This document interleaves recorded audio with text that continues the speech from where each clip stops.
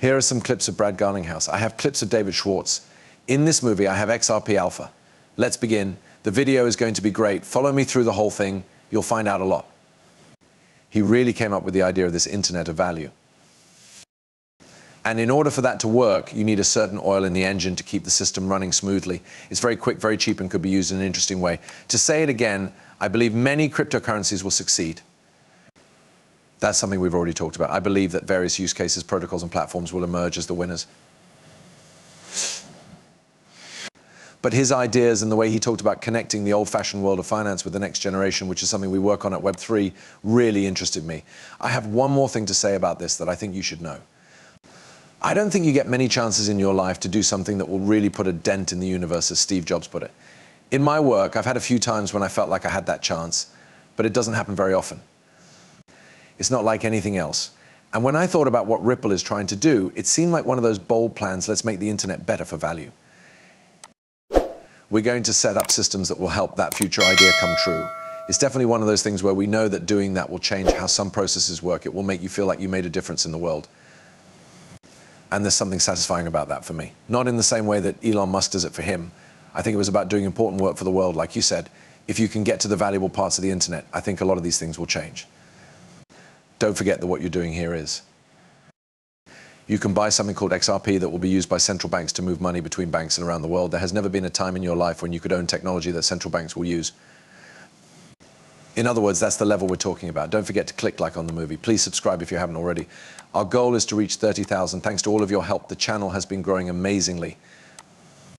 This is becoming one of the coolest and most fun ways to get XRP news. And every day it's an honor to learn and grow with you. In that case, thank you. Thank you for your help. Okay, this was put out by Ray Fontes. That would make Ripple the World Bank. It says, this video clip is pretty cool. Look at this. For those of you who want to become rich one day, and if you want to be a part of one of those companies that will be worth $1 trillion one day, you need to be on the XRP system. What would that mean for Ripple as a whole? That would make Ripple the World Bank. Say more about that. If you look at the trends and history of money up to the point where we are now, after the petrodollar and when we stop holding gold as a reserve currency, XRP is the only real competitor. I may or may not have met this guy at AMA last year, pretty cool guy, CEO of I believe in the Reaper of Finance. A big thank you to him.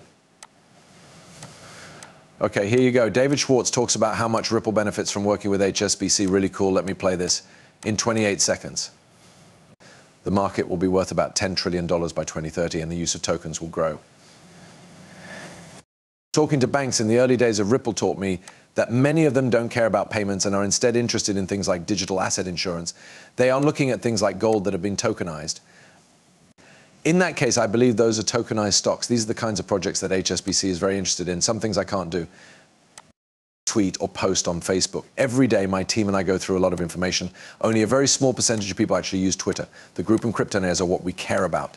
Every piece of information we get is sent to them. We've been around for more than 3 years. We put together our team. Our team is made up of researchers and tasks who work well together. Things and people are here. We have people who work in every area of crypto. Now is the time to learn more about crypto if you want to take your skills to the next level. There's nothing to lose and everything to win. For 1 month, you have to pay to be a member. You can leave our neighborhood if you don't like it. I'll tell you about the people who go in and start to learn. This is the group of people who are making and doing all the good things in crypto right now. This is a lot of fun for us. Partnerships with Ripple.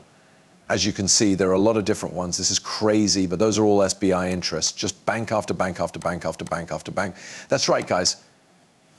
If you compare this to what's in the bank right now, you can see that they're probably working hard today to start putting this plan into action even more.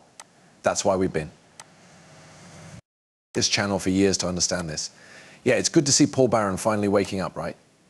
It's really funny. Okay, that's cool. Let's move on. A person named Newham is on the RippleNet group. Ripple shows how its site Newham Global is linked. Other members right now are Normal, Charter, Santander, Bank of America. That was spelled wrong. Still, everything is fine. The country is Thailand SCB. Then there was MoneyNet Intind. Okay. And Newham was set up in Singapore in 2014. Newham is one of the best companies for sending money across borders. It works with a wide range of clients, such as corporations, fintech companies, and financial service companies. Its payout network works in over 190 countries and serves 100 different currencies. In 100 of these markets, it can work in real time. After all, this is only one partnership, right? If you think about all of Ripple's relationships and connections, you might feel overwhelmed. You're talking about people all over the world. It's not an easy thing to do here. We're talking about crazy amounts. Okay, this is broad Garlinghouse again. This video is from a while ago, but it fits with what we're talking about now, about how central banks use XRP as a world asset. That's really exciting. Let me play this. Ripple is really trying to figure out how to make payments across borders. Trouble. You should know that digital currencies issued by central banks are naturally local. They come from a central bank or could come from a central bank. So most of the time, they're not really solving problems that cross borders or finding answers that work in their own country. We're seeing the same thing with digital assets released by central banks as we are with stable coins. It sounds interesting to me. It's not clear to me how everything will turn out. You can see that governments are trying new things. Ripple works with a number of central banks around the world. There are some that we know about and some that we don't yet know about that are testing and releasing their digital assets on the XRP ledger as tokens. This makes us happy to work with them. And please keep in mind that Ripple is best at working with big businesses. The government is just a big business user we don't have to sell to. That's an interesting idea. I mean, it's kind of like a really big business customer. We've done that a lot of times and learned a lot from it. We've worked with some of the biggest banks in the world and with many smaller payment companies that have grown very quickly with our help. It has helped them grow faster. Should I get the chance to talk to Brad Garlinghouse, I would be overjoyed. On my face. This girl keeps wondering the whole time, does she know who she's talking to? What a great man this is. Brad, please come on my channel if you've ever watched it and are now listening. People who follow you and watch this show would love to see you. Okay then. Let's keep going. That's from ISO-GOAT, who put up a lot of really good stuff. In that case, thank you. This is about the DLT network of central banks. There's the Federal Reserve, the Bank of England, the Bank of Japan, and the Bank of Canada. Please help me with that in the comments. Singapore's Monetary Authority, the ECB, and the SNB. It's all linked together. DLT group of central banks. You have DLT, PLT for small payments, SP2 and PSP3. You can join all of these DLT for small payments. Let's keep going from here. DLT for interoperability. It is important for all of these systems to work together so that money can move in and out of certain networks. A lot of news has been written about tokenizing real-world assets, and I'm not sure what the big deal is. Bridges between TradFi and DeFi are still what I think is best, at least for now. Because TradFi has all the value right now. So saying there are trillions of dollars over here, but we're going to do something over here is not as good as saying, let's connect these things together. You've got to connect it all, kid. You need to bridge.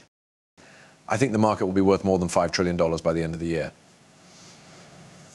That's twice as much as it is now. What that means for Bitcoin vs XRP. It's easy to forget that XRP was the second most valuable digital asset before the SEC said that ETH is not a security. Wow, it wasn't that long ago. Not too long ago, what, 3 or 4 years? The speech by Henman was given in 2018. That's a little less than 6 years ago. Yes, 5 years have passed. Okay, let's keep going. I'm going to show you some more things.